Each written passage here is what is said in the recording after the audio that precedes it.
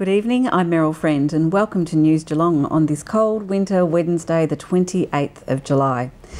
Local theatre and sporting communities should take note of a new state-of-the-art complex housed at Cardinia International College but accessible to hire for everybody. The new $8 million Katsamata Centre was opened last week. In the world of sport, Nathan Curry brings us words from a happy senior coach, Mark Bomber Thompson, after a fantastic weekend for the Cats, and a racing report from John Dunn. And from the weather world, Lani Salathiel updates us with the latest forecasts.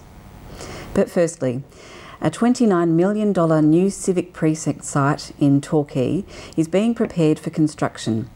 Safety fencing has been erected before a site office is constructed. Barwon Water has started supply works in the area and environmental weeds are being removed. The first stage of the recreation facilities will include an AFL oval with designs for a synthetic soccer pitch, 4 competition standard netball courts and a multi-purpose pavilion. Close consultation with local clubs and groups has been undertaken to best meet the needs of locals now and into the future. Ian Nichols spoke with Torquay Mayor, Councillor Libby Coker. Look, it is really exciting, Ian. Look, behind us we have a crane working. In where these empty fields are, we will have recreational facilities for an extremely fast-growing community. We're going to have 2 AFL standard football fields, we'll have 4 netball courts, we'll have 2 soccer fields with synthetic cover. It's going to be fantastic, as well as new civic precinct officers for our staff. We're getting underway. We have a new on-site construction starting now, offices for people to oversee the process. We also have Barwon Water, who are putting in some pipes connecting us down from Geelong to North Torquay, which means that water is going to be coming down, which is going to service the growing community of North Torquay. Eventually there will be 3,000 extra houses here on the civic community precinct. The first sod's going to be turned on August the 2nd. I'm looking forward to partnering that with Darren Cheeseman, who is obviously federal member for Corangamite, and the federal government have put in $4 million, which we are very grateful for. So as people come down the Surf Coast Highway, they're going to see the fencing, and hopefully what they will be seeing in coming weeks and months is we have a certain design that looks like the Surf Coast and not a suburb of some other cities. At the site of the new community and civic centre here at Torquay, this is Ian Nichols for News Geelong.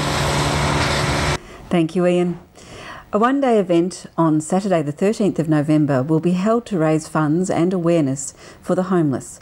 The Walking Home project will see participants walk from Queenscliff to Geelong, and Andrea Cozza found out more from our councillor Andrew Katos and organisers. The recently launched Walking Home project will raise funds and awareness for the homeless people of Geelong and will be held in November this year. Yeah, this November 13th on a Saturday in Queenscliff, we'll be walking for the Salvation Army for Walking Home to Geelong and Johnson's Park. The event is to raise awareness for the homeless in not only Geelong but the whole southwest region, and hopefully we get all the community behind us for a fantastic day. And following the success of last year, how has the event changed? Last year the team walked from Warrnambool to Geelong, so it was a 5-day walk, and the response was fantastic from everyone in the community who wanted to be involved. So this year we've decided to go a one-day event so we can get as many people, community, agencies involved in the walk, and we hope to have 1,000 people or so join us. Once the funds have been raised, how will they be put back into the community, and in particular the homeless people of Geelong? All the funds raised will go into a homeless shoe program, which is where we get shoes supplied through Athlete's Foot, who would distribute vouchers out to all our agencies, who then pass it on to the clients, and then the clients go into Athlete's Foot where they can purchase shoes. For those wanting to get involved, how should they contact? The best way to get involved is easy, and with the technology, it's you go to our website, which is www.walkinghome.org.au, and just follow all the prompts. You'll see there's 4 options to join us, from Queenscliff, Drysdale, Leopold or the showgrounds, and just follow the steps and register online. Well, it's a fantastic event, and what it does, it aims to raise money to buy shoes for the homeless. So there was $21,000 raised last year in the event for swags for the homeless. I think it purchased 50 slags from memory. and this year it's going to aim to buy shoes for the homeless. So it's a very, very worthy cause to be involved in. Looking forward to it? Yes. Will this be the first time you've done the walk? Yeah. Andrea Cozza at Johnston Park for News Geelong. Thank you, Andrea. Sporting groups around the city of Greater Geelong have the opportunity to apply for grants to help with funding. Eliza Houghton spoke to our Mayor, Councillor John Mitchell, about the second stage of the lighting upgrade at Grinta Reserve. The City of Greater Geelong has just applied for state funding to go towards Geelong's sporting precincts, as I talked to Mayor John Mitchell. Now, the City of Greater Geelong has just applied for funding to the state government for sporting precincts around Geelong. Can you tell us a little bit about that? Oh, there's an opportunity for us to put in for some grants, of up to $100,000 for some of the sporting precincts around Geelong, for the relocation of the St Mary's Tennis Club and things such as that.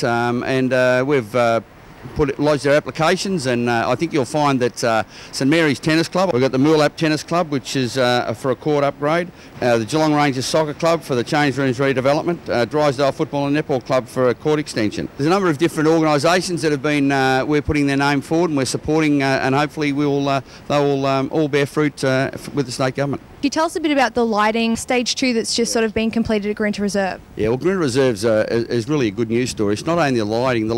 We got a $20,000 grant from the state government. We put $160,000 towards new lights on the oval, but along with that, there's been a grass conversion on the main football ground, and we also now recycle the water that we get out of the stormwater harvesting, and we also recycle the water off splashdown backfill. So we've built a wet area dam which will keep that Grinta Reserve drought free for its entire life, I suppose. So really been a new fence put around it, new walking track, BMX track's been done up, opportunity for a soccer field there in the future. So Grinta Reserve's really a good news story for Geelong and for the eastern suburbs. Eliza Houghton for News Geelong.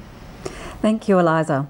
This is News Geelong here on Channel 31 Analogue and Digital 44 as we go to a break and return with more news after this.